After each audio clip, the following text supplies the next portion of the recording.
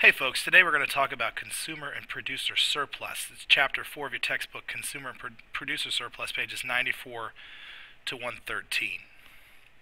First concept we're going to talk about is this idea of consumer surplus. So by the end of this, you should be able to understand what consumer surplus is and how to measure it, and be able to identify when it is maximized. And that would be the same thing for producer surplus. Consumer surplus looks at the additional benefit that you were willing to pay that you didn't have to pay for a product. So your willingness to pay for a good is the maximum price you're willing to go in order to get something. In this case of demand for used textbooks, Alicia is willing to pay as much as $59 for her textbook. Brad will be willing to pay as much as $45, and so on. The consumer surplus is identified by how much they were willing to pay but didn't have to pay. So if the price is $30 for this textbook market, then Alicia was willing to pay $59 but only had to pay $30. So for her, she's got $29 in what we call consumer surplus. She would have paid another $29 to get the book but didn't have to. Brad was willing to pay $45 but only had to pay $30, so he has $15 in consumer surplus, where Claudia was willing to pay $35 and only had to pay $30, so she has a $5 consumer surplus. We see that Darren didn't buy the book because he was only willing to pay $25, so Darren's priced out of the market. If we want to look at it a little differently, we could put it in a table where there's each consumer's willingness to pay, and we could look at the price, and the differential is our consumer surplus. So for Alicia, she has $29 in consumer surplus because we take her willingness to pay, the maximum price she would pay, and subtract the price she actually had to pay, and we see what is left. So when we look at that, we see that anytime there's a positive number, those people are in the market, have purchased the product. Anyone with a negative number is not going to buy. And realistically, if we had a market with thousands or millions of students all trying to buy used textbooks, then we would have consumers purchasing textbooks all the way until the point at which their willingness to pay is equal to the price. When your consumer surplus is zero, that's the last person who will buy. And if we were to pretend for a minute that the price dropped from $30 to $20, then we could say that Darren would then enter into the market and that he would have an additional consumer surplus of $5. And we could see that Claudia's original consumer surplus of $5 has actually grown to $15, because when a price is $20 and she was willing to pay $35, there's $15 additional dollars that she essentially gets to save that she would have spent if she had to.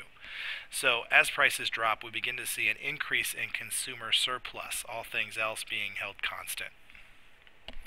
In a world where there's linear demand, when we have thousands of people in the market instead of that stair step where we only had 5 or 6, then we find it's really easy to measure consumer surplus. Instead of going and adding up each individual consumer surplus and coming to a total, we can just do an area of a triangle. If we say 1/2 base times height, then we can figure out the area of consumer surplus, and that would be the total consumer surplus for the market.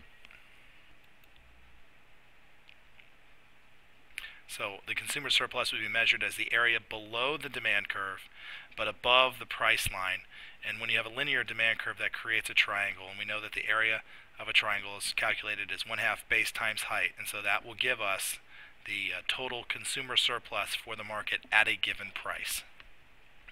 A related concept is what we call producer surplus, and that is very similar to consumer surplus. It's comparing the maximum price a supplier is willing to sell his good at, which is measured as his cost. So the price has to be at least this much in order for me to want to sell. So in this case, for used textbooks, Andrew would be willing to sell his textbook as long as he gets a $5 price, whereas Engelbert will only supply his textbook if the price is $45. And so we begin to see this kind of stair-step upward sloping supply curve. And so if the price were $30, we'd see that there are 3 people who are willing to sell their books: Andrew, Betty, and Carlos. All 3 of them had a cost of less than $30. So as long as I got $5 as long as Betty got 15, as long as Carlos got 25 for his book, they're willing to sell. 30 is at least that amount, and so they're willing to sell their books, whereas Donna needs at least 35 in order to sell. So in this situation with a price of $30, only 3 people are willing to offer books. In the case of Andrew, there's producer surplus. Andrew was willing to sell at $5 for his book, but he gets 30. So essentially there's a $25 producer surplus. Betty has a $15 producer surplus. She was willing to sell her book for 15, but she gets to sell it for 30, so there's an additional $15 that she gets to enjoy. And then Carlos has a $5 producer surplus. If you want to look at it in a table, it's the same thing, where we take the producer surplus is equal to the price minus the cost for the supplier. So in the case of this graph, we see Alicia was a $5 cost, gets $30 price for the book, $25, and so forth down. We see that Darren will not sell his book because his cost is $35, he's only getting $30, it's therefore not worth it to him to sell, and so he will not. So in this market, total producer surplus is equal to $45, 25 for Alicia, 15 for Brad, and 5 for Claudia. And we can, again, in a linear world where there's lots and lots and lots of suppliers in a market, we can calculate the value of producer surplus as the area of the triangle, which is above the supply curve but below the price. And that area is 1/2 base times height, and that will tell us essentially the additional benefit that sellers got by selling at a price higher than what they were willing to sell at. When we put it all together, we come up with this idea of total surplus, that there's benefits for the consumers, there's benefits for the producers, and so we can just add consumer and producer surplus together to get the total surplus for the market.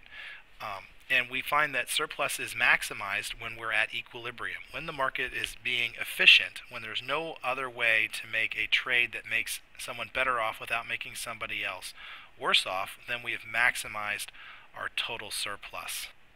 Now, one of the easiest ways to kind of see consumer and producer surplus, and one of the classic examples from my previous experience in taking econ in college, is looking at value meals at a fast food restaurant. From a consumer surplus standpoint, you were willing to buy the drink, the French fries, and the sandwich separately, and you probably would have been willing to pay $6 for the meal. But because they package them together and offer you it for $5, you're happy to pay it.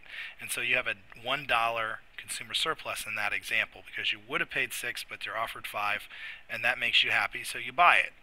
Now, people like you will continue to buy meals until we get to that last person who was willing to pay $5 for that combination, and because it's a $5 price, they'll pay it.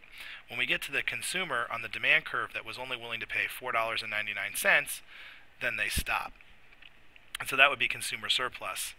And the producers, to sell that, they really only need to get, say, a price of $2. So the fact that they can sell it to you for $5 means that they're getting $3 more than what they actually needed to cover their costs, and so they're happy to make that trade. And in fact, they will continue to make trades until their costs are equal to the price at which they can sell the meal. And so the producer gets some extra happiness too. So then that also partly explains why producers are trying to maximize their producer price, and why they offer things like value sizing your meals. So what the producer knows is that you get a certain amount of happiness. You would have been willing to pay 50 cents to get a larger size soda, but they'll only charge you 39.